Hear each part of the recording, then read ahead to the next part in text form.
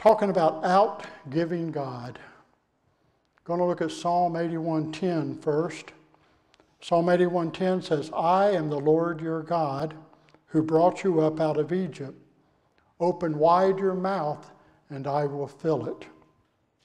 This past spring, we had a robin build a nest on our deck. We've got a covered deck, so she found a little nook up there to build her nest. It was covered from the rain and the wind. It was safe and protected. It was up high to where any predators couldn't get to her. Well, when I saw that she had done that, I have a camera. If you know me, you know I got cameras everywhere. But anyway, I set a camera up on the nest so I could look in with my phone to watch the progress. And so I saw the eggs in the nest, and then I saw when the chicks hatched, and they're there, and Mom's sitting on them for a while, and I couldn't tell the difference necessarily between Mom and Dad, but they took turns, they did their job. Well, as the chicks got older, they would fly off. They'd leave them for a little bit to go get some worms, some food to feed them. And the chicks would lay quiet in the nest. They just would sleeping in there, I guess. But as soon as Mama got near, boy, they popped up. They craned that neck as long as they could, opened that mouth as big as they could, and Mama would drop that worm down in there. And it was really neat to watch. But that's what I thought of whenever I thought about this verse where God says, open wide your mouth and I will fill it. It's that kind of picture that He wants us to eagerly open ourselves up to Him, that He wants to bestow that goodness on us. This verse comes at the end of several verses where God is reminding the people what He has done for them. The Bible, the Old Testament especially, is full of references where God does that, where He reminds the people of the things He has done for them, how He took care of them in the wilderness when they were wandering, how He led them to victory when they were taking the Canaan land, how He provided for them over and over again. If you go by the number of times God says, remember what I have done, it gets easy to realize that His people have a very poor memory. But I don't know that bad memory is all the problem. The Apostle James tells us in James 1:17, every good and perfect gift comes down from the Father of the heavenly lights, who does not change like shifting shadows. Every good and perfect gift comes from the Father of lights. James reminds us that everything good in our lives comes from God. He adds on that last phrase to simply say that God always has been a giving God, and He always will be a giving God. That is His nature, and He always will be that way. The Israelites that David was reminding of God's promise in Psalm 81 were receiving the benefits of God because of God's promise to Abraham. In Genesis 15, we have God saying to Abraham, but Abram said, Sovereign Lord, what can you give me, since I remain childless, and the one who will inherit my estate is Eliezer of Damascus? And Abram said, you have given me no children, so a servant in my household will be my heir. Abram's a little down. He'd been told he was going to be father of a great kingdom, but he had no son. He's getting a little on in years, so it's understandable how he's getting a little concerned, a little depressed. Then the word of the Lord came to him, this man will not be your heir, but a son who is your own flesh and blood will be the one. He took him outside, said, look up at the skies and count the stars, if indeed you can count them. Then he said to him, so shall your offspring be. God made that promise to Abraham, and now, even today, Israel is benefiting from that promise God made Abraham as they are in their land again. To further emphasize this point, And this amazes me about God. God added, recorded in 15:18 through 21, to your descendants I give this land, from the Wadi of Egypt to the great river the Euphrates, the land of the Kenites, Kenizzites, Cadmonites, Hittites, Perizzites, Rephaites, Amorites, Canaanites, Girgashites, and Jebusites. God is very definite, very specific in his promises. He defined geographically to Abraham the land he was giving them. He also defined culturally by listing the peoples whose land they would conquer and take over. God doesn't give a nebulous promise. He said very specifically, and to this day, when you think about Abraham's descendants, both Ishmael and Isaac, they are in the land that God said his seed would dwell in. They do control that land. That promise is active today. To this day, Abram's sons possess the land. God keeps his promises. In our passages today, God repeats these promises and challenges his people to test him. Sometimes we may shrink back from that. I'm not going to question God. I'm not going to test God. But God's got broad shoulders. He can handle our questions. When you remember what I read there about Abraham, Abraham was kind of down, wondering about who was going to take over, because he was a wealthy man by that time. He didn't have a son. He knew things would go on. And so he started thinking of how it would happen, and culturally, that's what would have happened. A servant in his household would have taken over. Abram would have been glad that his household would continue on, but he was sad, of course, that it wasn't his seed. But you notice God didn't fuss at him. He didn't get on to him for doubting. He didn't get on to him for questioning. He just said, that's not the answer, Abram. Some will say, pardon me. So God is talking to his people, telling him to test them and see if he's not true. And that's where our passage from Malachi comes through. Chapter 3, verses 10 through 12. Read along with me. Bring the whole tithe into the storehouse, that there may be food in my house. Test me in this, says the Lord Almighty.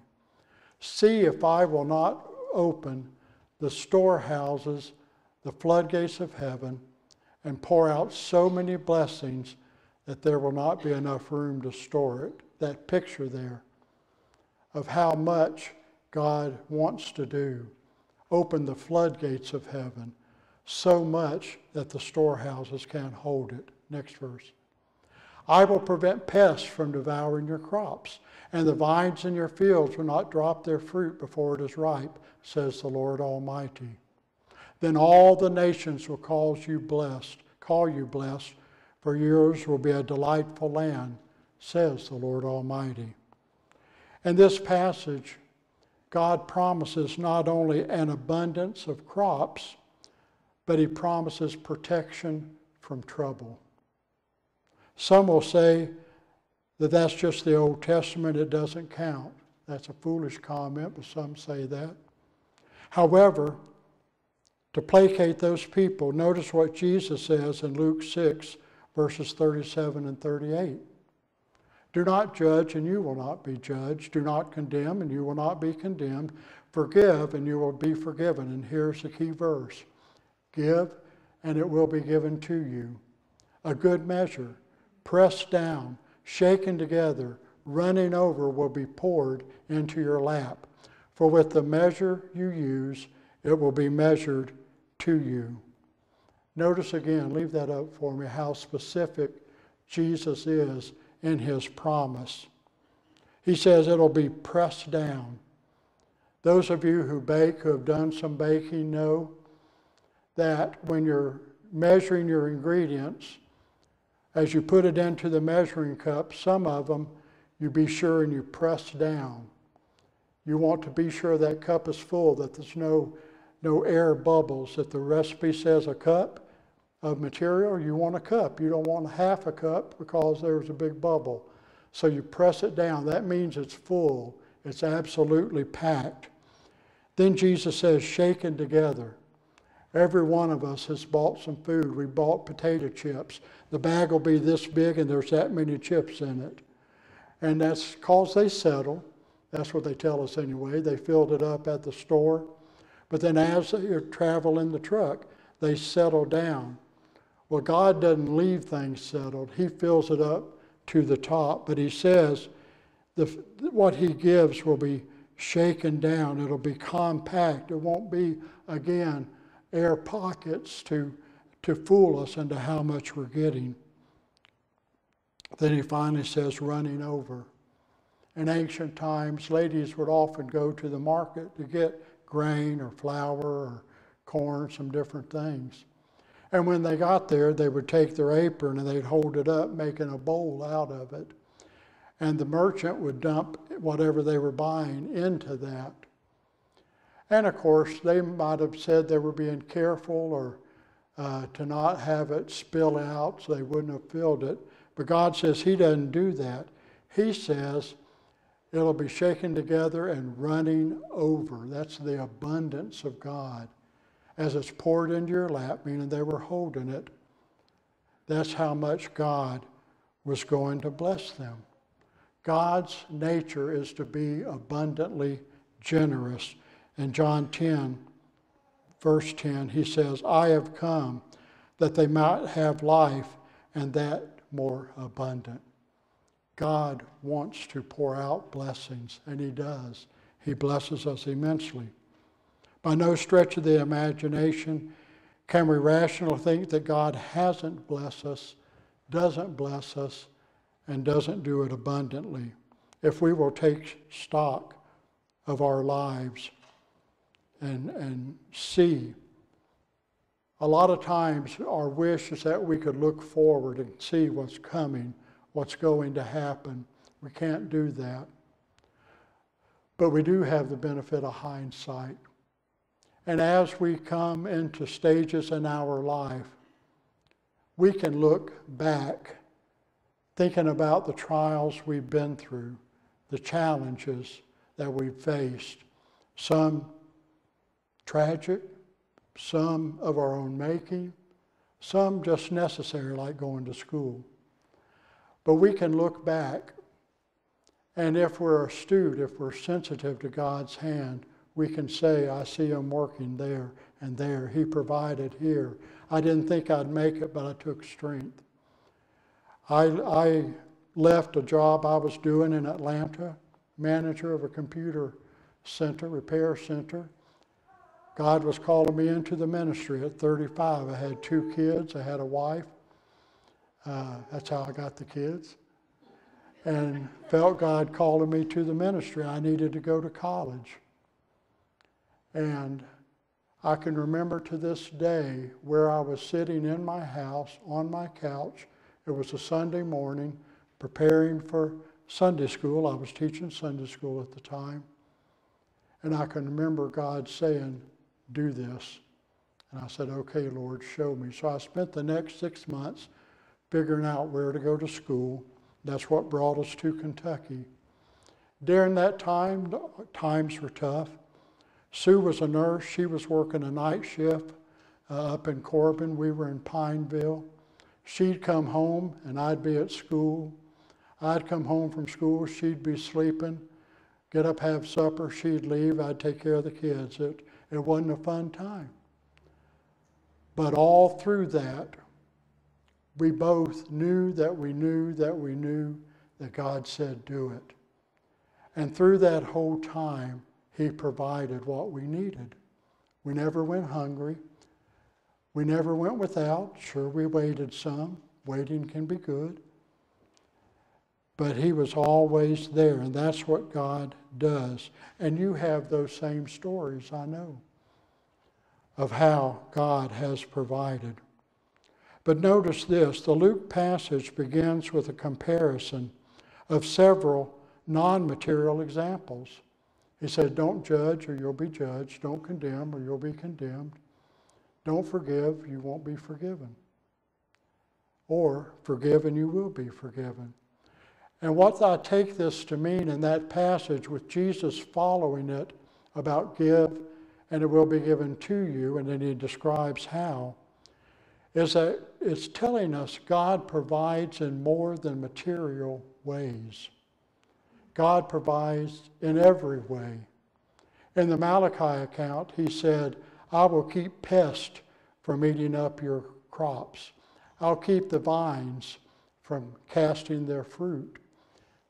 And as we think in life, sometimes we think that the answer is we need a check to magically appear in the mail, that we need some kind of provision like that.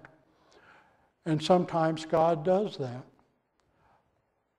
But most of the time, we probably don't see it because he's protecting us from a wayward vehicle that could cause us to crash. He's protecting us from some disease or illness. He's protecting our home from some burglar that we don't know is out there.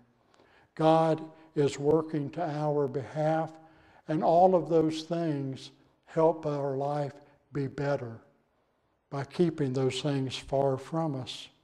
So we can glean from this principle the act of reciprocity acts on every action, not just material needs. Reciprocity is defined as the act of exchanging things with others for mutual benefit, especially privileges granted by one country or organization to another. And that is our relationship with God. There is a reciprocity. As we do one thing, it comes back to us. And that's the message for today. God is a good God. He blesses. He pours out blessings. He wants to do more. But he isn't stupid. God isn't a doormat. God doesn't intend to be some sugar daddy in the sky doting favors undeservedly on his people. God does what he does by covenant. A covenant is an agreement between two people. In Genesis 15, and that section about Abraham, God made a covenant with Abraham. Part of what I didn't read is when Abraham's saying that, and God says, you're going to have a seed. Good old Abraham says, to God Almighty. I might be scared to get struck by lightning, but he knew God. He said, but how can I know this is so? And again, God doesn't chastise him. What God does is go through a ritual of their time where he tells Abram to take a calf, to cut it in half, and then God, represented by a lantern, passes through that calf. That was a way that they sealed covenants back in Abram's day. Abram and God made that covenant with him, and he became a father of a great nation. A covenant is an if-then clause. If you're a computer person at all, you're well familiar with if-then clauses. We see this in 2 Chronicles 7:14, a scripture we love to quote. But we overlook all that it says. We tend to overlook the if part of the phrase because it says, if my people will humble themselves, submit themselves to Almighty God, acknowledge he is Lord, pray and seek God. Pray not just, Lord, fix this, but Lord, show me your mind, show me your way, seek him out, and repent. If we'll do those three things, humble ourselves, admit we're doing wrong, admit we haven't done right, admit we fall short. Pray, seek an enlightenment, and once we receive that enlightenment, repenting means turning from one direction, going to the other. If we will do those things, then God says, I'll hear. That in itself is a blessing to know that God hears our prayers. Too many times in life, we all experience this as part of our human nature. We pray and we feel like we say they're not getting past the ceiling, but God does hear. That's our insensitivity or our perception. God says, I will hear from heaven. God says, I will forgive their sin. What greater gift is there? Because our sin is leading us to death and eternal separation from God. And so he provided Jesus Christ to forgive our sin. And then finally he says, I will heal their land. That is something I'm sure every one of us in our heart would like to see in our land today, healing. Last night it's either 1 or 2 o'clock, I don't know, the time changed. I wasn't real sure what clock when it was. But I heard 3 reports, pow, pow, pow. I'm pretty sure it was a pistol. I'm smart enough not to go stick my head out the door to see what's going on. But I did open up my camera. I have a camera looking out. I tried to see, I didn't see anything. We're familiar with those things. It's in our good, safe rural communities. It's in our cities. There are bad events. We'd love to see healing in our land. We'd love to see peace. We'd love to see people getting along. And God gives us this if-then clause. If we will do those things, he will heal our land. So God is willing to pour out those blessings, but he requires something of us. He requires us to take our steps. We see a similar covenant in 1 John 1:9, another verse we like to quote. If we confess our sins, he is faithful and just to forgive us our sins and to cleanse us from all unrighteousness. The if there is, if we confess our sins. Once again, if we come acknowledging our position before him, acknowledging our life before him, acknowledging that we fall short of what he would have us to do. And we agree with him about that. That's what confession is. Father, I've sinned today. I've committed this. If we do that, then he will forgive our sin. He will purify us from all unrighteousness.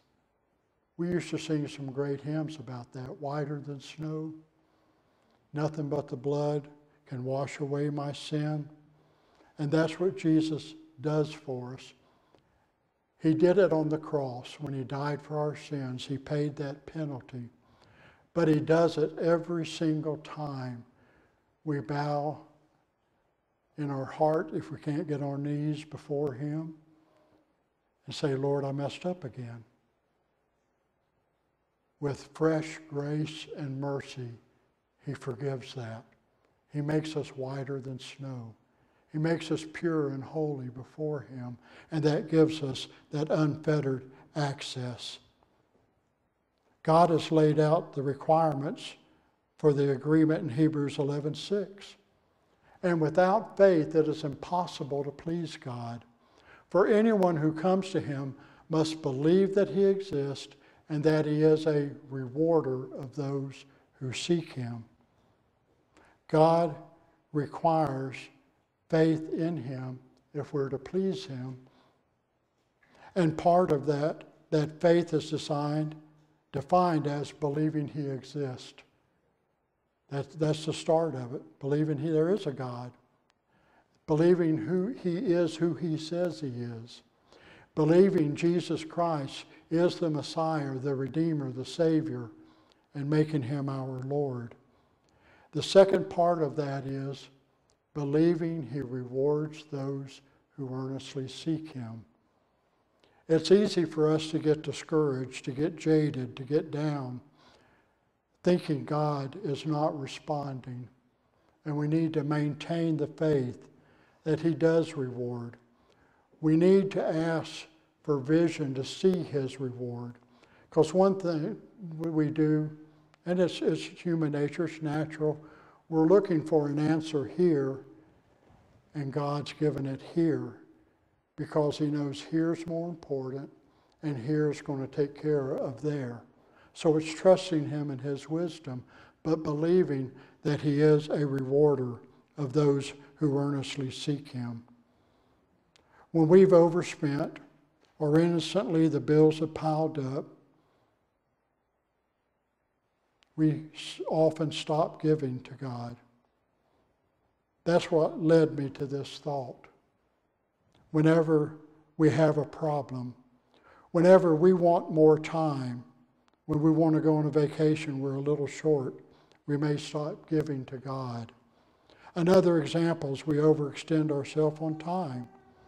There's only 24 hours in a day. There's only 7 days a week. There's only 365 plus one sometimes days in a year. We cannot make more time. Sometimes we can make more money. We can do a side hustle, but we cannot make more time, and God will not make more time.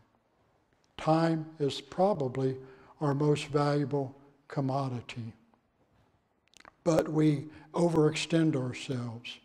We over-obligate ourselves. But when we want to indulge ourselves in something that demands time, or we just want to be lazy, what do we knock out? We knock out worshiping God. We knock out serving him. We can't get up and go to church on Sunday morning because I stayed up too late Saturday night. Or I've worked 6 days a week, I'm going to rest on the 7th. And we all understand that, and that's life today. But what we do in order to take care of what we want is we rob God. We rob the one who has given us and will give us everything in abundant action. The action is like cutting off our nose to spite our face. We have a God who has demonstrated over the thousands of years his abundant grace, his generosity, his care, his protection. We're studying the minor prophets on Wednesday, and over, those prophets are saying to the people, reminding them of their sin and how God is going to bring judgment. But you know what? That wasn't the first time God said that to them. God had been talking to them over hundreds and thousands of years, saying, turn to me. His patience is amazing. That's one of his blessings to us. We break our covenant with God, and then we complain that God's not keeping up his part of the bargain. I know lives are busy. Every one of us very busy. We cannot make more time, and God will not make more time. But God can make more of our time.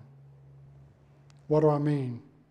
If you didn't have to deal with some of the problems you're facing, wouldn't you have more time to do something else, to do the fun things? If things went more smoothly and weren't a hassle, you'd have more time. That's keeping the fruit from casting from the vine. That's keeping the pest away. That's God giving in a way that makes you do more with your time. Be able to do more with your time.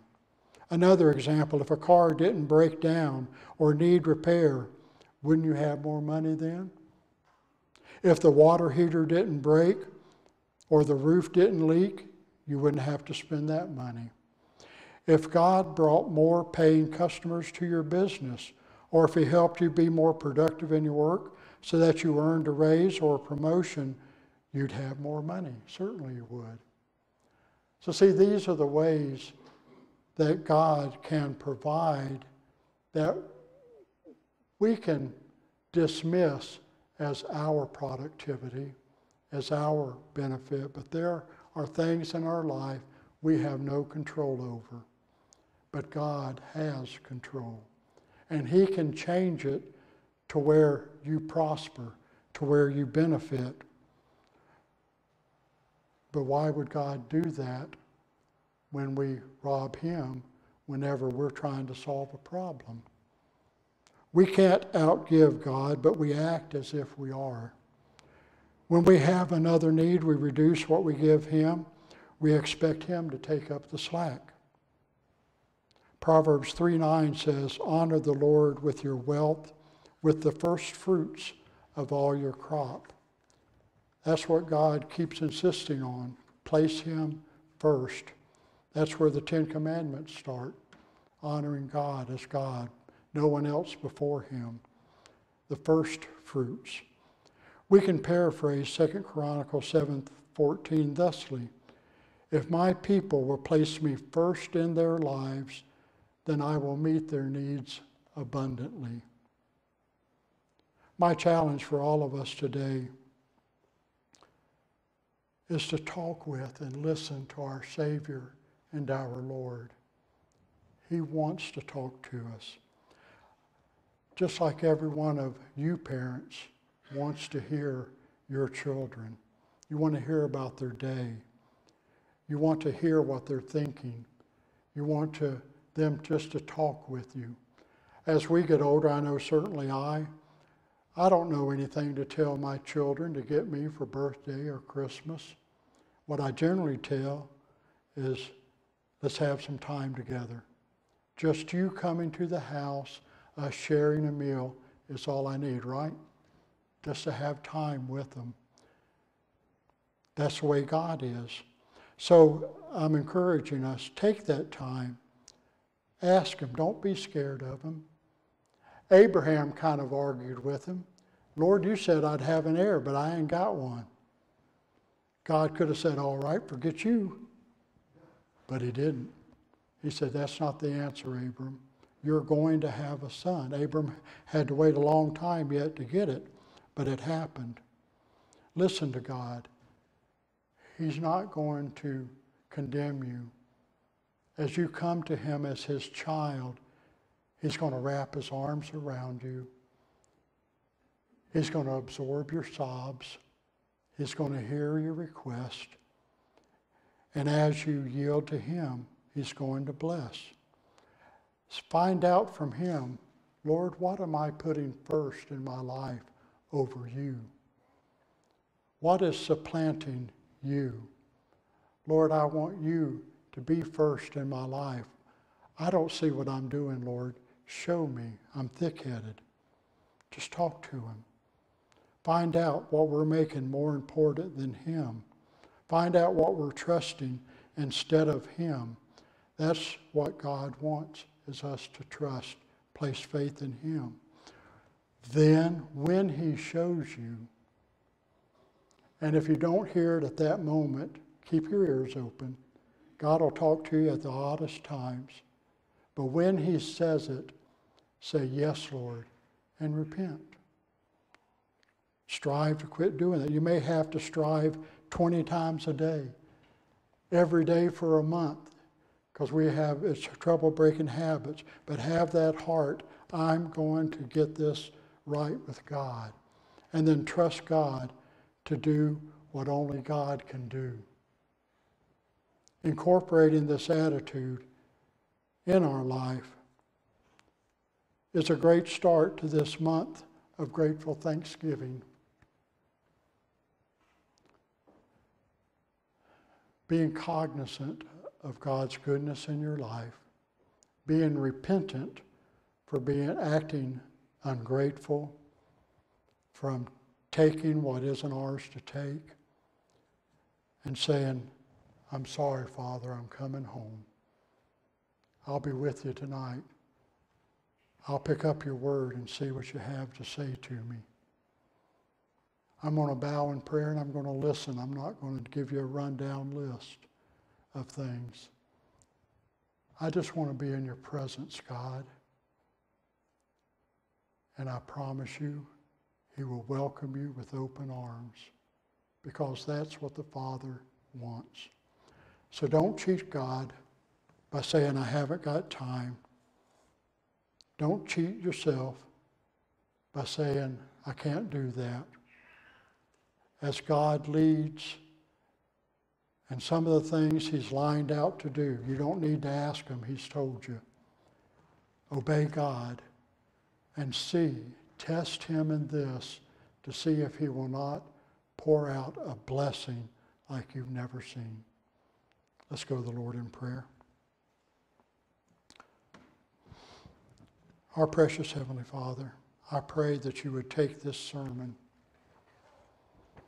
that you would multiply it, Lord. I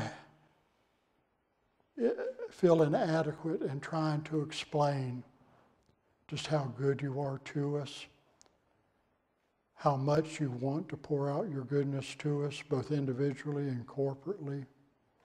So, Lord, I pray that your Holy Spirit do that which I cannot do and impress upon each and every heart your great love for them, your desire for fellowship with them,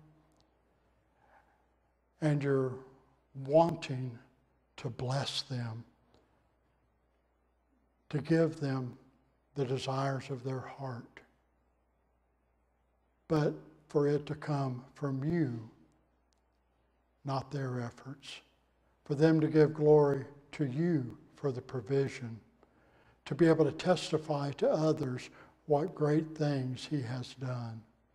So, Lord, multiply these words, expand them.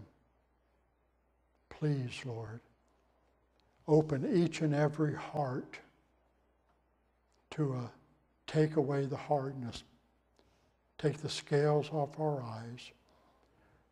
All of us need to be closer to you wherever we are on that journey, and you're waiting for us to come. It is in Jesus' name that we can gather here and pray. Amen.